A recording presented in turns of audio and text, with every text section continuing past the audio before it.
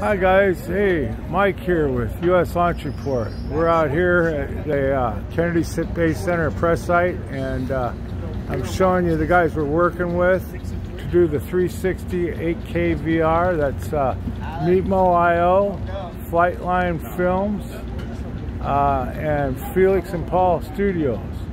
And we have a large crew here of about 30 people, and it's very high-tech broadcast to put out. See, 360 VR, Artemis, 8K. So if you have the VR goggles, you would be able to watch tonight's launch. And then we're tied in, we're working with them. We're tied in with our trackers here. Here's the Ed Geiger's 12-inch tracker right here being set up.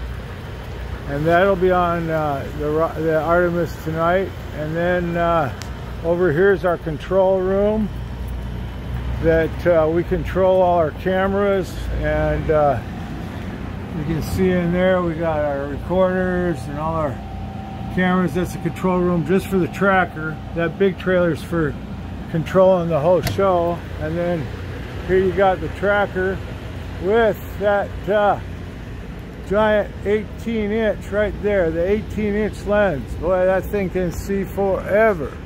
And you guys know that if you've ever tuned into our channel. There's an 18-inch, there's a 7-inch, it's got an adjustable zoom.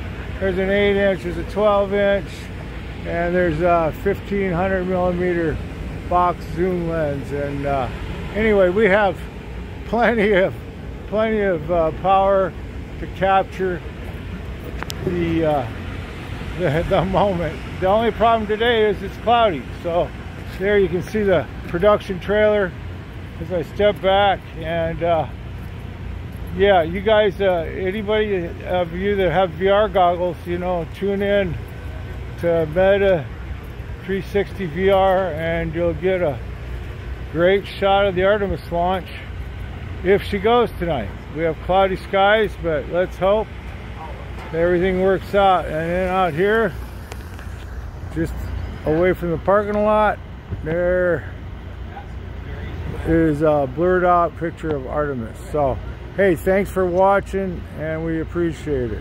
Bye-bye.